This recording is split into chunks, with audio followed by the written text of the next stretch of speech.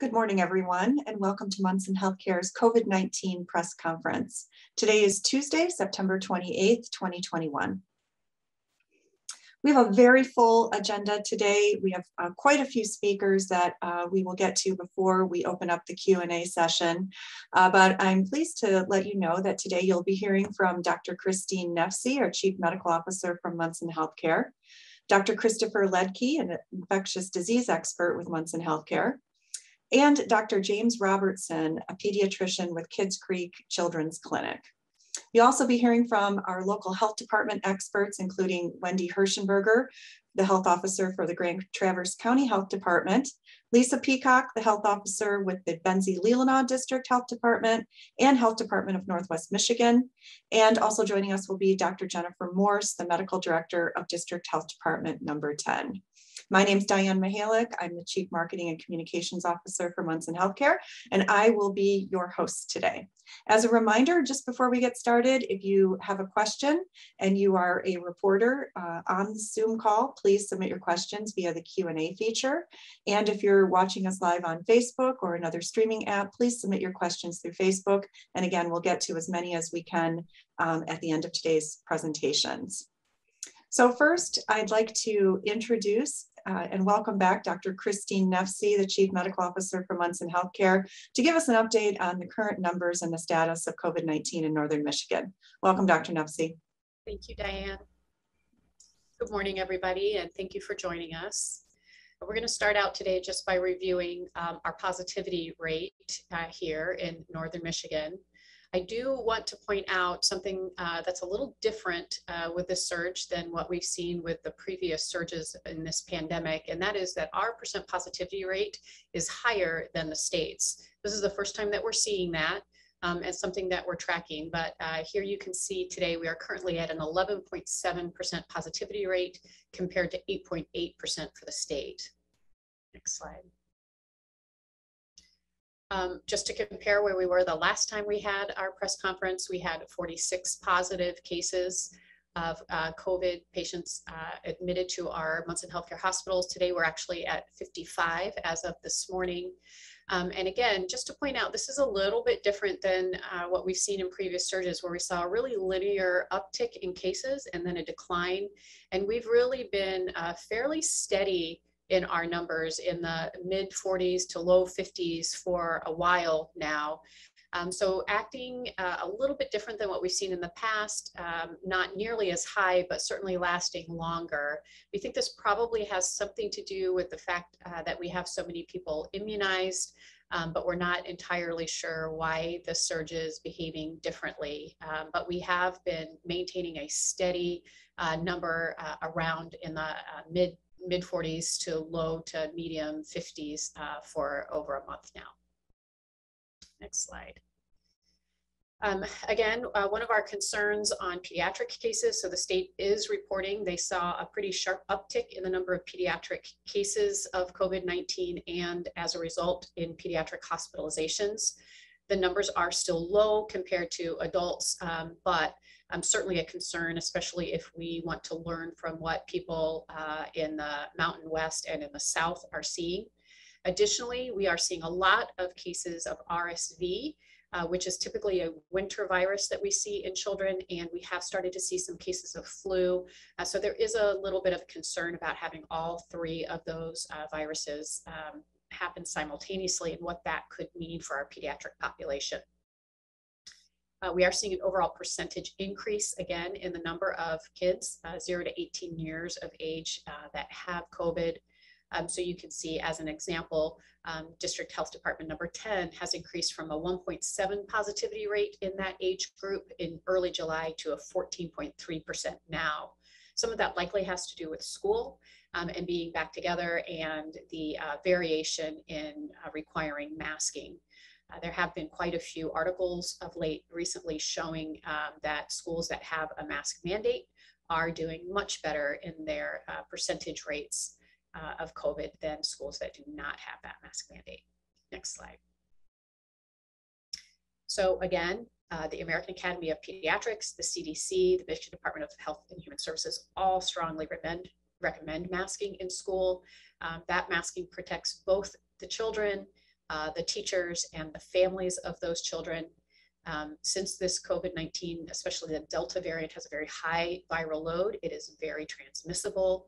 And so we do just continue to recommend that you follow the data and mask your children to prevent not only the spread of COVID-19, but the spread of influenza, the spread of RSV, all of which we are seeing. This is especially important in indoor settings. Next slide.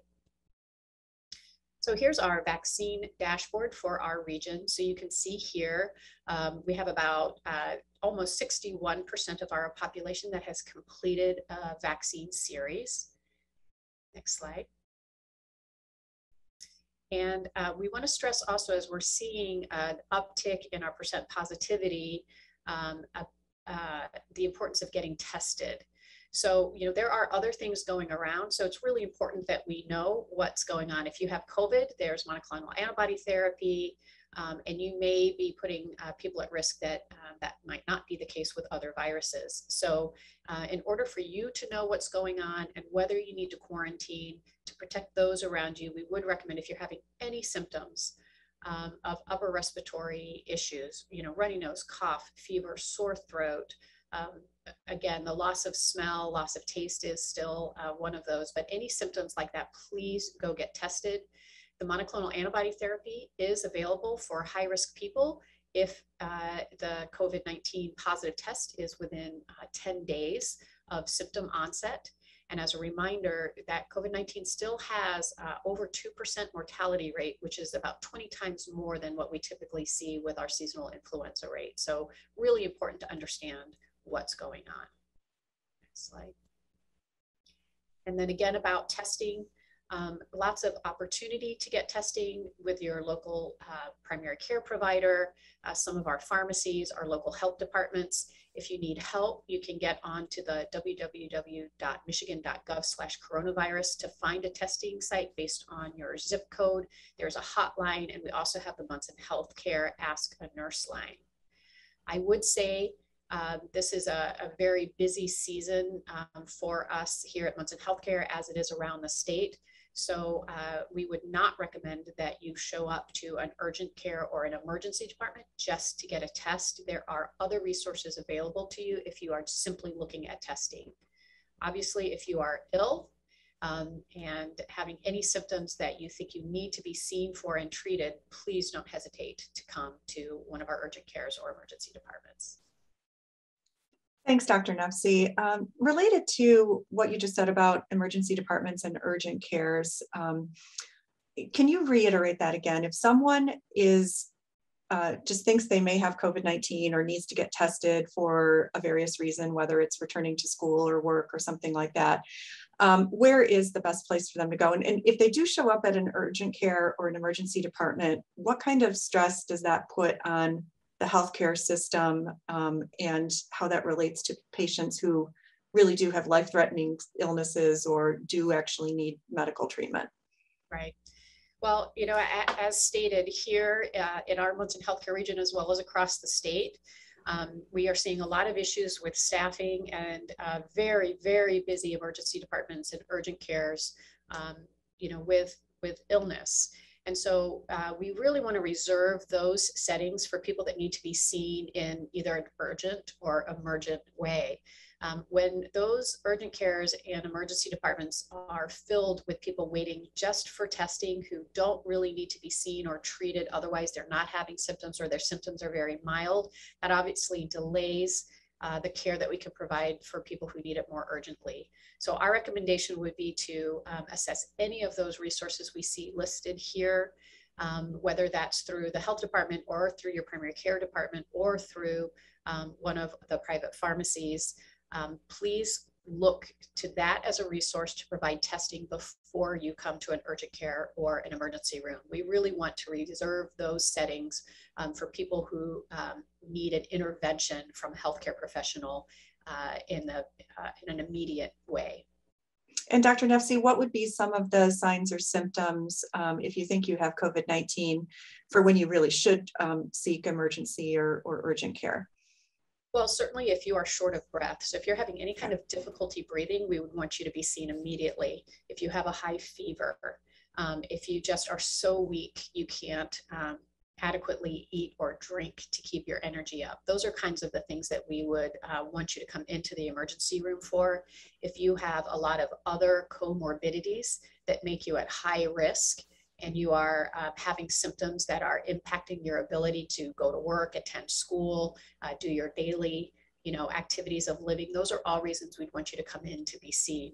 Otherwise, if you're having relatively mild symptoms, a little bit of cough and cold, sniffles, that kind of thing, please seek testing from another resource. Thanks, Dr. Nefsi. And just a reminder, and you can see on the bottom of this slide that if you're not sure, if you have a question, the Munson Healthcare Ask a Nurse line is a great resource to help direct you to the right level of care. And again, we're just trying to make sure that all of our resources, our limited resources here in Northern Michigan are being used to their their best and most efficient capacity, and that we're able to care for all the patients who need it. So thanks, Dr. Nefsi. We will have you back for the Q&A session after the other presenters have finished their presentations. That's good, thank you. So next, it's my pleasure to welcome back Dr. Christopher Ledke, an infectious disease physician with Munson Healthcare. Dr. Ledke, it's great to see you again. Lots has changed since we last spoke. So can you give us an update on what you're currently seeing? Sure, thanks, Diane. Thanks for having me again. I wanted to clarify a specific aspect of the vaccination that we've been hearing a lot about, which is the booster. And there's been a lot in the news about this, and it's changing rapidly. So I think there's some confusion, and I wanted to make some clarifications. So by booster, we mean a third dose of vaccine that is 6 months or more out from your initial 2-dose series. And this so far is really only approved for those who received the Pfizer vaccine as their initial series. So if you receive the Johnson & Johnson or the Moderna vaccine as your initial formulation, then this does not apply to you, although those formulations are being evaluated for boosting and will likely be approved in the next month or so. But as of now, when we say booster, we're talking about Pfizer, and again, 6 months or more out from the initial series. This is different than the 3-dose series that has been approved and recommended for those who are immunocompromised as their initial vaccination. So one of the points of confusion, I think, is that there's a stepwise manner for an additional therapy like this to be approved, and it includes different advisory panels as well as approval through the FDA. So the 3rd dose Pfizer booster has had an emergency use authorization passed within the past week from the FDA. And so it then goes to the CDC through their advisory panel, which is the American College of Immunization Practices, or ACIP. And so here's where another point of confusion comes in that there was actually discrepancies in who should or would be a candidate to get this booster between some of these advisory panels and the CDC. So it's quite clear that those who have immunocompromising conditions or major comorbidities should clearly receive this. The question is whether younger, healthy patients or part of that population should get this booster based on risk factors or exposure at work. And the big question is healthcare workers. Should healthcare workers get this? So actually the advisory panel for the CDC only recommended those who are elderly or immunocompromised. And then it went to the CDC and they had a vote which was not unanimous, and they actually voted against recommending it for healthcare workers. And the way that the CDC kind of outline this is they have a population who they clearly recommend should have the booster, and that is those who are 65 and over, those who are in a long-term care setting regardless of age, and then those who are 50 or over who have an underlying medical condition, and they have a large list of comorbidities, including cancer, chronic lung disease, chronic kidney disease, immunocompromising conditions, stroke, dementia. You can see that on the CDC website. And then they break it down into those who may have the booster, and that includes those who are younger, so less than 50 with those chronic medical conditions I just mentioned. And again, you can read those on their website, or those who have high risk exposure because of occupational or institutional settings. So they are putting this in a category of those who may get the vaccine. So part of the issue is that the data to support efficacy in the elderly population is quite clear. And in the younger population, there are smaller studies that clearly suggest a robust immune response, but real world data is lacking. There are really no safety concerns here. It's more, is it worth doing? Is it going to be effective? So that's really where the discrepancy is. But as of now, there are populations where the CDC clearly suggests that you should get it, and populations who the CDC says that you may consider it. And again, it typically has this little caveat that you should discuss with your primary care doc. So I hope that clears it up. If you have further questions, I would point you to their website on the CDC, which has a special section for the booster vaccine. Thanks, Dr. Ledke. So if somebody has a question about this, is the best thing to do to discuss with their primary care provider? Yes, exactly. Okay. And I think that ultimately, probably the threshold will be low to recommend these because we have plenty of supply. And if you meet criteria based on the outline, that outline by the CDC, there's really not a good reason not to get it, but there are discrepancies and little nuances to who benefits most from it. And is there any data or recommendations to suggest if you were vaccinated very early when vaccines first became available, should you be thinking about getting a booster versus if you were vaccinated in July of this year? Is there any difference? Sure. So there's certainly a correlation with how long ago, not just your vaccination, but if you have had COVID in the past as well, okay, that protection wanes over time. And that is variable based on, first of all, how severe your disease was. In the case of a natural infection, the age of the patient, the immunocompromising conditions, comorbidities, things like that. So the longer out that you have had your vaccine, the more likely you are to benefit from a booster. Great, thank you. And again, speak to your primary care provider to discuss your personal medical history. And if you don't have a primary care provider, you have some questions, that Munson Healthcare Ask a Nurse line is available. So thanks, Dr. Ledke. Anything else you'd like to mention before we move on to our next speaker?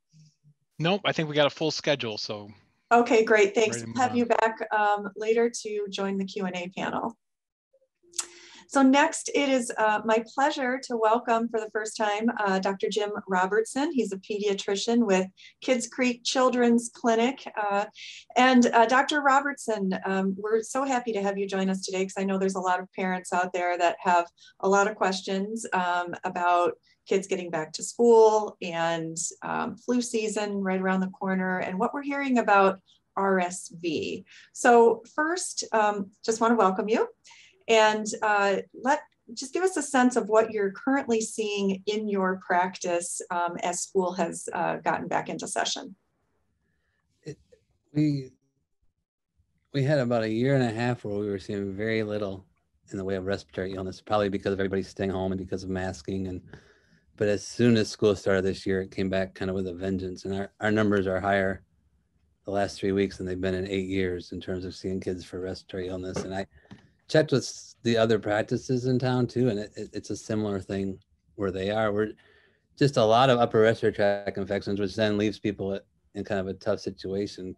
I would say the majority of what we're seeing are just regular colds, sinus infections, runny noses. But in the back of your mind, it's, hey, COVID causes the same symptoms. When do I get tested and not? And that may be why we're seeing so many people in the office. But we're seeing a lot of positive RSV tests, especially in the younger population. I checked in with the ER last night, knowing we were going to be talking today. And Mhm. the hospice, the pediatric hospice, feel like they're seeing about 1 to 2 cases of RSV a day that needs either inpatient care or transfer. Wow. And for those of us who may not be familiar with RSV, or people who are new to this discussion, can you explain what RSV is and when or how often you would typically see this versus what you're seeing now? I mean, RSV it's a respiratory virus similar to the flu, and a lot of like coronavirus colds, but it tends to be seasonal. It tends to start in the fall and go through the winter and kind of fizzle out in the spring. This year, we're seeing it way earlier than we ever have. Um, it's essentially, for an adult, is like a regular cold, and you wouldn't really know the difference. But the RSV stands for respiratory syncytial virus, and the syncytial essentially means the respiratory cells that get infected, when they fall off, they're very sticky and they Okay. form globules. And so the snot tends to be very thick and stringy. And in infants or younger kids that don't have a good forceful cough, those little sticky globules can block airways and cause oxygen levels to drop, cause respiratory distress. So it's a much more significant illness the smaller the airway. So obviously the smaller the patient. So for preschool, kindergarten kids, it's not going to seem a whole lot different than a regular cold. But when there's infants in the house and that gets brought home, it can be a much more significant and serious illness. And we're just seeing numbers earlier than we ever have, and a lot of it in the community right now. There hasn't been very much flu at all in the younger population. In fact, I couldn't find anybody in the ER or the other practices that have seen a positive flu yet, which doesn't mean it's not here. We just haven't seen a lot of it. And then we're doing a lot of testing, especially as school got back in, and we are seeing positive COVID cases, but not at a super high rate. Okay. 2 or 3 a week in the office. Is there any rhyme or reason to why you think you're seeing more RSV cases this year as opposed to previous years and possibly earlier in the season? I'm not sure there's any consensus on that yet, except that we basically skipped last RSV season because people stayed home, people masked, and it was similar to flu. There was virtually no flu last year. And now we're seeing a lot more large gatherings, a lot more people out and about. There are lots of schools that aren't masking.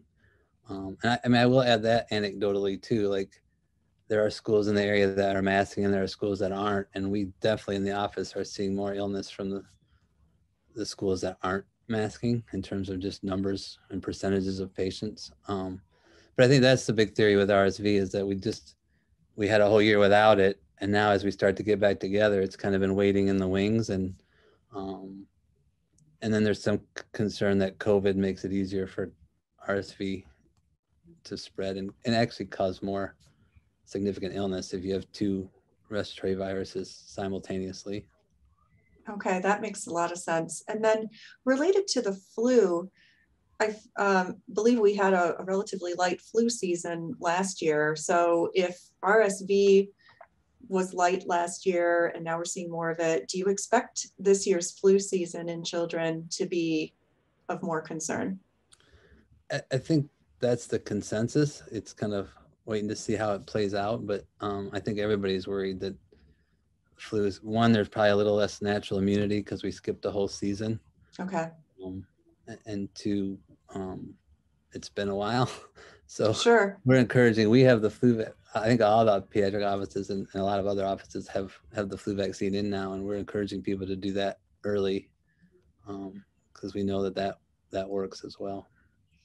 And Dr. Robertson, you know, children, especially young children, sometimes have difficulty describing their symptoms, what they're feeling, telling their parents, you know, what's going on with their bodies. How can parents determine if a visit to a doctor is necessary? What should they be looking for? And I think Dr. Nessie said it earlier. You know, any kind of breathing difficulty is the big thing, and we do a lot of that. And that's been an issue for our office always, right? Trying to screen people over the phone and figure out who needs to come in. But I think if you feel like a child's got any difficulty breathing, which can be increased rate, increased work, A lot of times in littler ones, it's struggling to feed because it's hard to eat while you're breathing. And so Okay. they make the right choice and they breathe instead of eat. So Mm. I think respiratory difficulty is the big thing. And then lethargy, lack of energy. A lot of times we have people look at their kid's chest, and if you can see the rib cage jumping out at you with each breath, that tends to be a sign there's too much work going into the breathing. Okay, great. Well, that's good advice for parents. And again, it sounds like if you're a parent out there and you're concerned about any symptoms your child may have, you can either call your pediatrician's office to try to determine if it's best to come in. I believe you can also call the Munson Healthcare Ask a Nurse line if you need help finding resources or have some general questions. But Dr. Robertson, any additional comments you'd want to make before we move on to our health department experts? I'm not sure anything. I mean, I guess I would say I think we're seeing masking work. And some of that's anecdotal, and some of that we have, good data too. But we are really seeing some of the schools that are pretty stringent with their masking have less issue to this point in the school year. And it's a simple thing to do. And really, if you want to follow the science, there's two things that can make a big difference this time of year. One is vaccination, and two is masking. There's a lot of opinion out there, but if you want to follow the science, those two things are pretty well vetted. So, and again, anecdotally, but in our office, most kids don't have any trouble wearing the mask. And I think given that option, it's better to do that than not. Great. Thank you, Dr. Robertson. We really appreciate you being here today, seeing how busy it sounds like you are. We would like you to stick around and join us at the end of today's presentations for the Q&A session. So thanks again, and we'll have you back shortly. So next, I would like to welcome back Wendy Hirschenberger from the Grand Traverse County Health Department. As a reminder, Wendy does not have the video capabilities, so we'll be hearing her voice today. Welcome, Wendy. Thank you. Good morning. So I just thought I'd start with some numbers for Grand Traverse County. Dr. Nefsey did a great job going over the regional numbers, but for just Grand Traverse County alone, we're definitely seeing an increase, and we've seen a steady increase since July, but I'm just showing a kind of progression of some numbers from August to September. So you can see our average daily cases has gone up about 1.5 times, so 150%. Our active cases, that's cases that have been diagnosed within the last 30 days. So we've more than doubled that. And as far as kind of where we're at, we're similar to where we were, say, back in early April of last year, which is our worst month. So we ended up kind of peaking, averaging about 55 cases a day. So we're still continuing to see that increase in trend and hoping not to get to that high, but we will see. Our average school age cases per day has gone from 1 to 4 a day. So it's 10% of our daily caseload to about 15% of our caseload. Our active school cases have tripled within the last month, and we have seen deaths the last 2 months where we had quite a gap from deaths previously. So we've seen those numbers go up as well. Our percent positivity for Grand Traverse County alone has averaged between 8 and 10% for the last month. So we're seeing those numbers. We in our counties are tracking the state average pretty similarly, but our region is higher than that as a whole. So that's where we're at for numbers. For vaccinations, our overall vaccination rate is, for a first dose, we're at 72.6% for Grand Traverse County. And for completion, we're at 68.7, but this is just a breakdown by the age groups. And you can see essentially in the less than 50-year age group, we have some more opportunity for vaccination there. So if you go to the next slide, you'll see information about our vaccination clinics. So we're still vaccinating at the Cherryland site as our primary COVID-19 only vaccination. This week, due to the booster demands, the demands from people for the booster shot, we are only offering the Pfizer vaccine at that location. Now we can give a first, second, third dose or the booster. So any combination thereof, but it is the Pfizer vaccine only this week. And that's just because we're trying to run a higher number of people through just because the demand is so great right now. Our clinic schedule there this week is Monday through Friday, 9 a.m. to 4 p.m. We are partnering with HANU and the health department. So certain days are going to be staffed by health department staff, others it's a state staffing resource that helps out local health departments right now. You can go to our website for the most up-to-date options, and appointments are required. We can't do walk-ins because of that, but we do really ask that if you make an appointment, that if you plan to not show, that you cancel the appointment. So that opens the slot for someone else. Because of that, we're doing rolling scheduling. So we put out the appointments just about 24 hours in advance. If we do it much sooner than that, then we tend to get a lot of no-shows. So that's why we're doing it that way, because there are options in the community for vaccination that are, beyond just our clinic. So that's why we're scheduling that way. Next slide, please.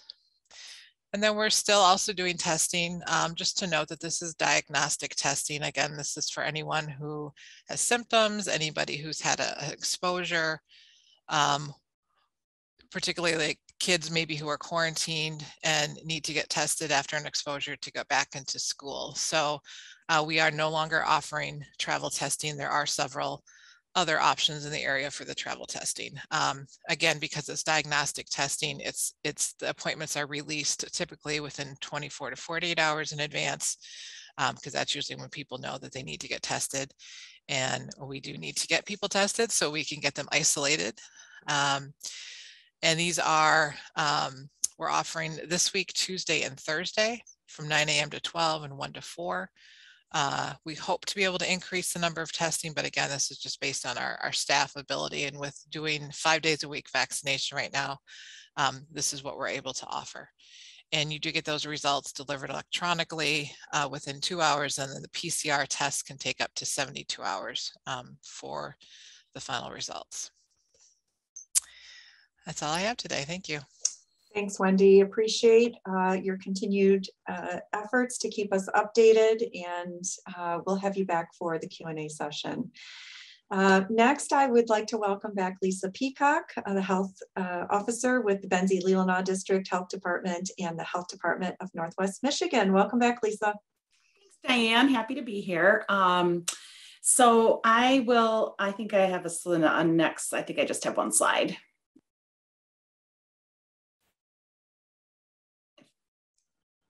And I'll just talk about it if you're able. We'll get there. There it goes, I think. Slight delay. No problem. So, very similar to what others have described, we continue to see the pandemic risk, all elements of pandemic risk trending upward at the local, state, regional, and national level. I've listed some information about our cases at my two health departments here. On average, the daily cases being reported to the health departments are in the Northwest District at 41 cases per day, and the Benzie-Leelanau District at 12 cases per day. And, just a little context for that, in mid-July, we were at the lowest point that we've been at throughout the pandemic, with average daily cases being reported, and we were less than 1 at Benzie-Leelanau, just a little over 1 case per day at Northwest. So it has gone up significantly. We have not reached the same peak at either department that we were at during the spring, during mid-April, when we saw our highest peak of 84 average daily cases at Northwest and 20 or so average daily cases at Benzie-Leelanau. But you can see we are tracking in that direction, and it's certainly been going up pretty steadily since the beginning of August.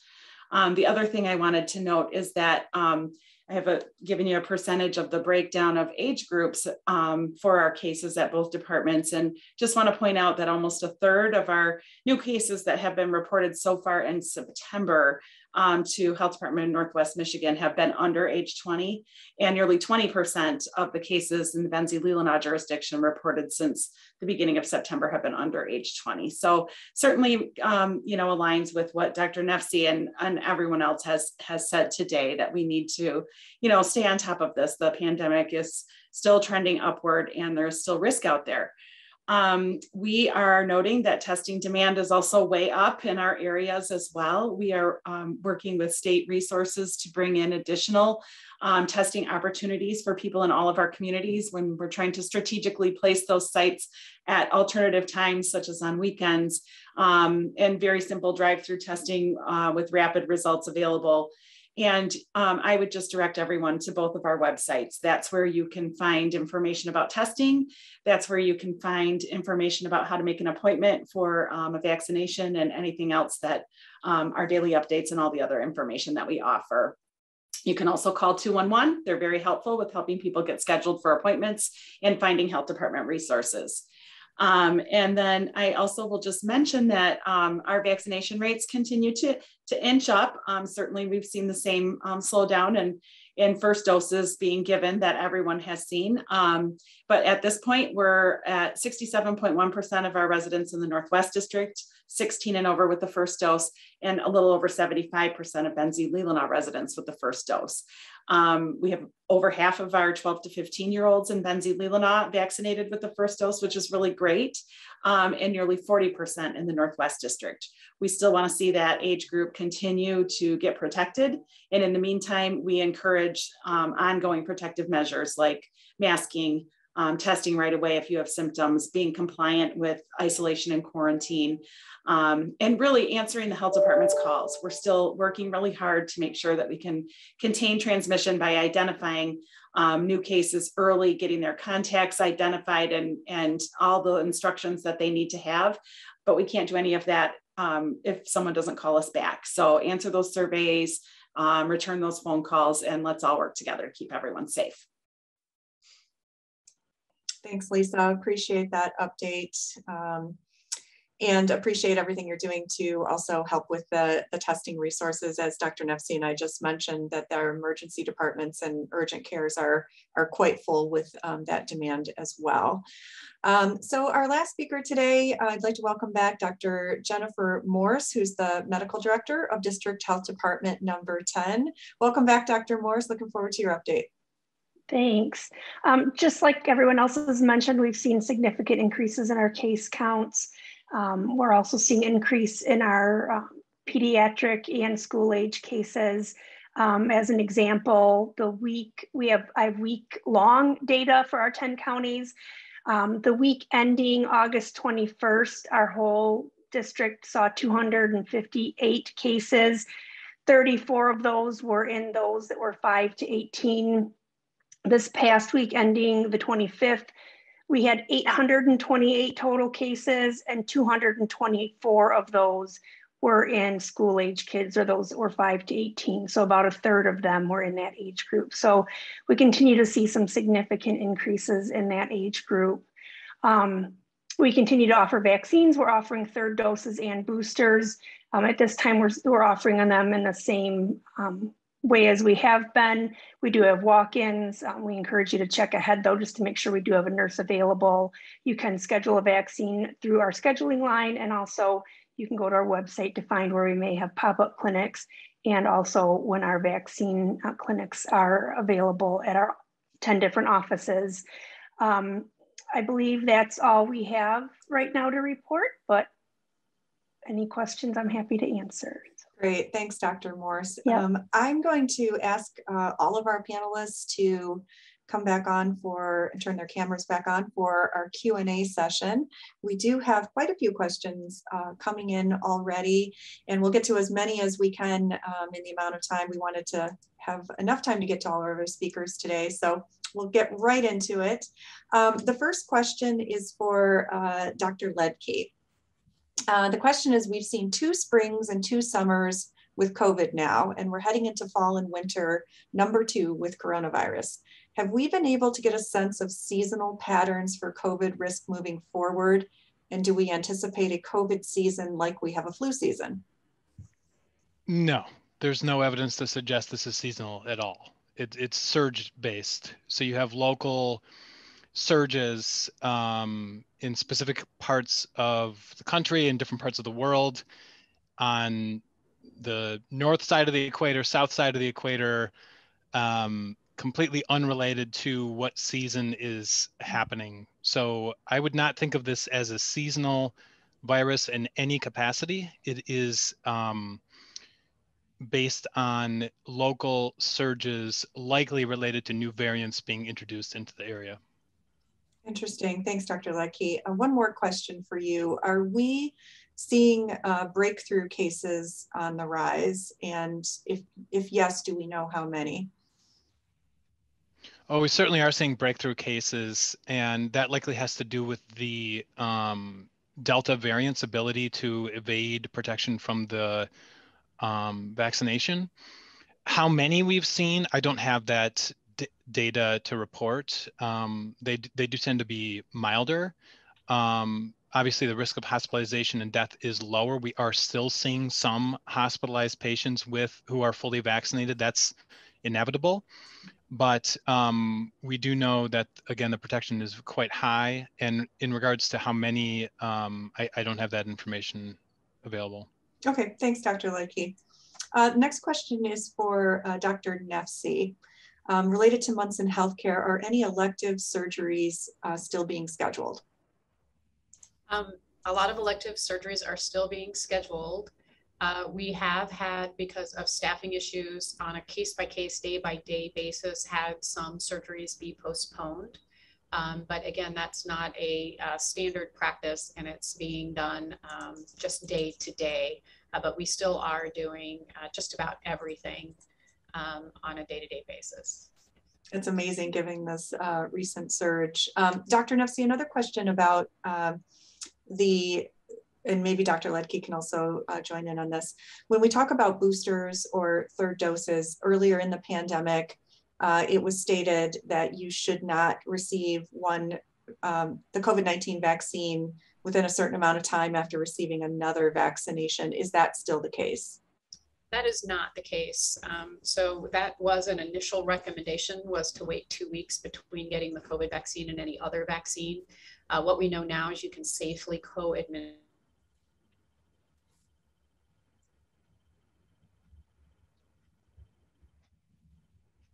Did anyone else freeze up? Okay. Completely safe, as an example, to get your COVID booster and a flu vaccine at the same time. Okay, great. So it sounds like we can get them all at the same time then. Great. Dr. Ledke, you were talking a lot about boosters and third doses. Is that only for Pfizer right now? Yes, it's only for Pfizer, and okay. It's, again, only for those who've received an initial 2-dose Pfizer series. So I think I saw one question on there regarding those who received the initial 3-dose Pfizer series because of immunocompromised status. That isn't known yet, whether those would be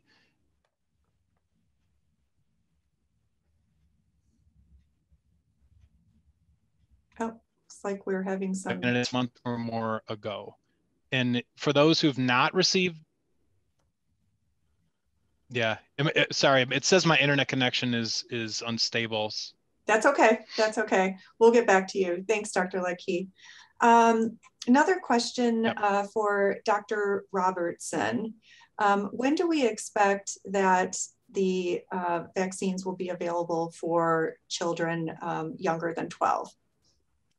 And that might be a good question for Lisa or Wendy as well, but from what we're hearing, potentially within the next month. And I think all of the pediatric offices are planning on giving those vaccines in their office to help the health department out. Great, thanks, Dr. Robertson. I'm going to ask Lisa Peacock this next question. It's for our health departments. For our health department professionals, when contact trace calling, what determines who should really quarantine and who doesn't need to quarantine?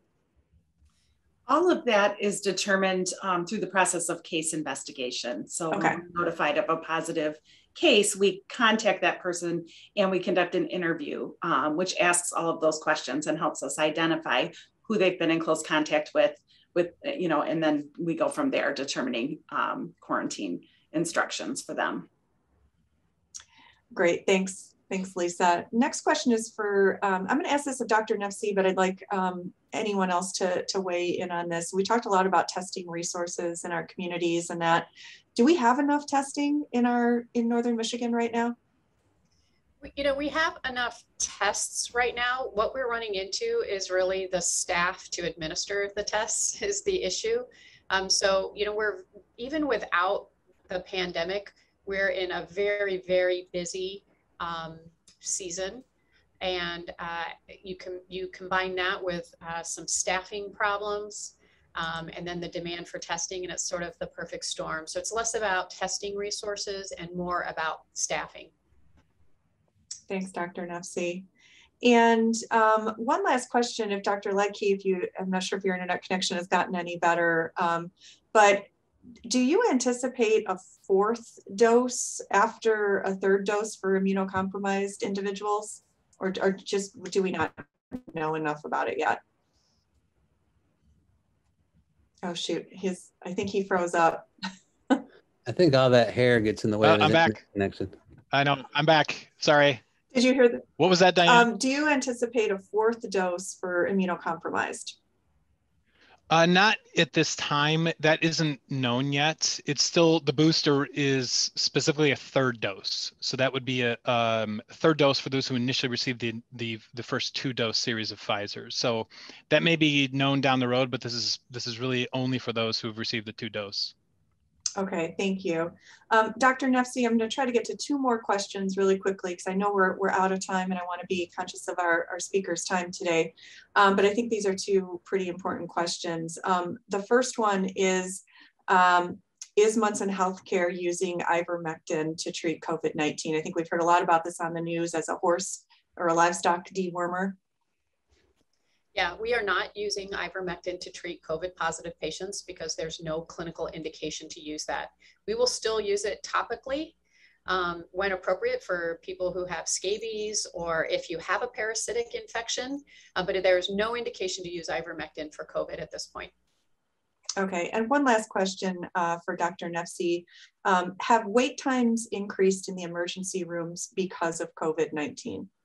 Absolutely. Yeah. And it's hard to say it's directly impacted by COVID-19. It's probably a combination of the demand for people who have COVID-19 and are symptomatic, people who are coming to the emergency room for testing, and an already busy season and being short-staffed. It's all of those things combined.